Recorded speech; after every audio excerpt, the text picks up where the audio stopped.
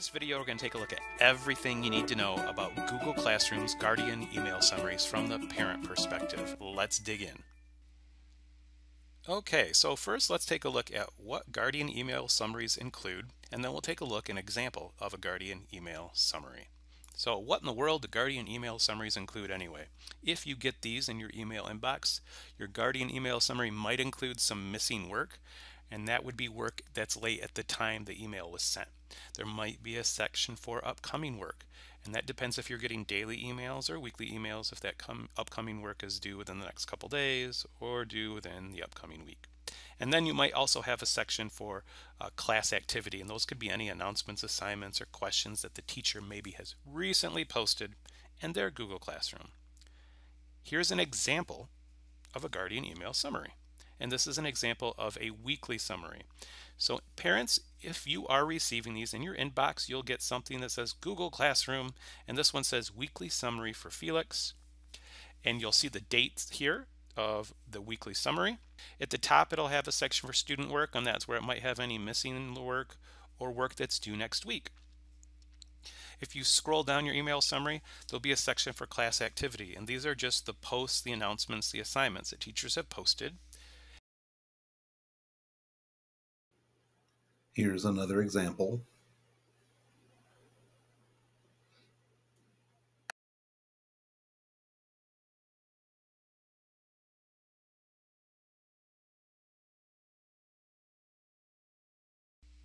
Okay, next let's take a look at how as a parent you sign up to receive Guardian email summaries and some frequently asked questions.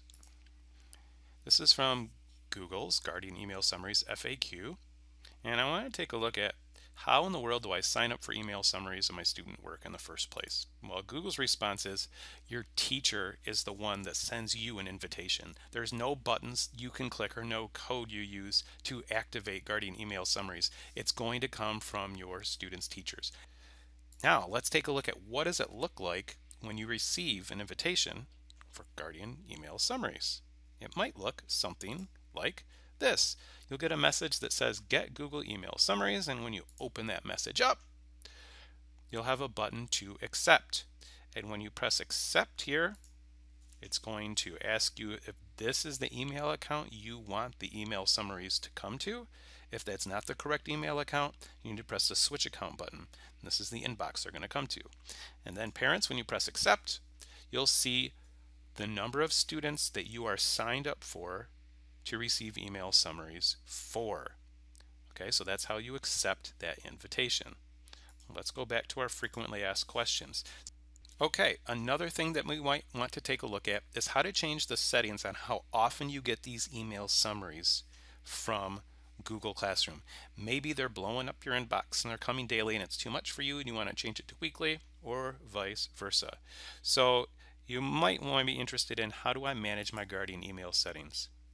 Here is a link. It's classroom.google.com/gs where you can change your settings.